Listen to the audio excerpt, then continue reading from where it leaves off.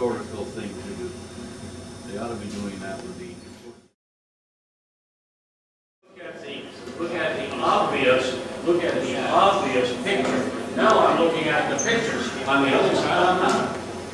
We send it with Oh, that's true. No, she's actually I'm thinking a couple of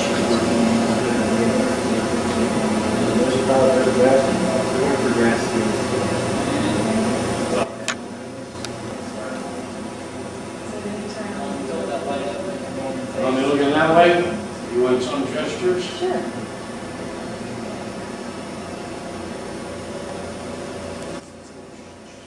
Incantation. The book stiffen, the table offers coffee. Oh God, I hear the forests falling, timbers moan. Now all the dryads are dancing. I realized that a poem is a set of images arranged in the same fashion that a storyboard is. So using the poem as a storyboard seemed a very natural thing to do. And so I explained to the staff here how I wanted the images set up and how to use it as a storyboard. But then I freed them to do any imagery they thought was their art fit coming out of the poem. But, you know, we're off again on another hunt. See whether we can, you know, as my friend Norman Mailer says, see whether we can make some art today.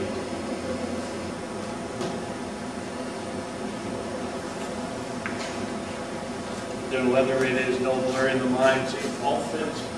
I took every speech course at the University of Massachusetts. Doris Abramson, Dr. Doris Abramson was my voice coach.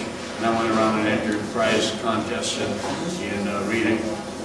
And so when I got to Iowa, I started reading at various places around.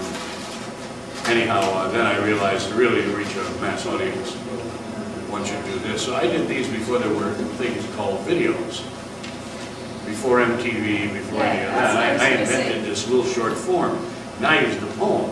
So they thought, well, he's doing a poem, but we could get really commercial to do a song in that kind of space.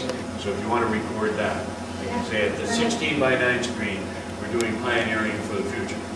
Where I began, however, was over there on Electric Pole. See that one? IBM published that. But more than audio, video is the real communication medium. Up until the internet, it was the communication medium of visual pictures. But it's the only thing in Florida that's doing any creative work. So, but something like New Florida is creative work, so it brings all the talents together. My original work was to color text, to show rhymes, and to show nouns and verbs in their agreement, and grammar, and to teach grammar, and to teach poetry. You could show the accented syllables. So I had one of the first software patents in America. The California people who were in charge of it invited me to come and do the ballroom speech to all of them about the future of the media. So they're always calling on me to do, as the Secretary of State of Florida once said, to be the official state visionary. This center is at the forefront. Yes, ma'am, I try to keep it at the forefront. We animate, we illustrate and animate poetry. And in doing so, they learn everything about storyboards, about how they go wrong, how they go right. They learn how to model, how to make a skeleton of a dinosaur, and then color it, and then put texture on it, and how to make animated, how to move the arms and legs, and make them look realistic. Here, students leave here and become directors of their own center, their own Silicon Graphics center in another place. So I'm basically generating the first crop of people who will go out here, and there'll be more electric poetry done all across the country. So artists come to us from all over. We got them from China, from India, Colombia. But all television sets will be in every room in this country are going to be this shape. We're offering a degree, did you know that? Yeah, We're offering a graduate degree. Well, the invention of a graduate degree in computer art, treating the computer as an artistic machine to make television is in itself an invention.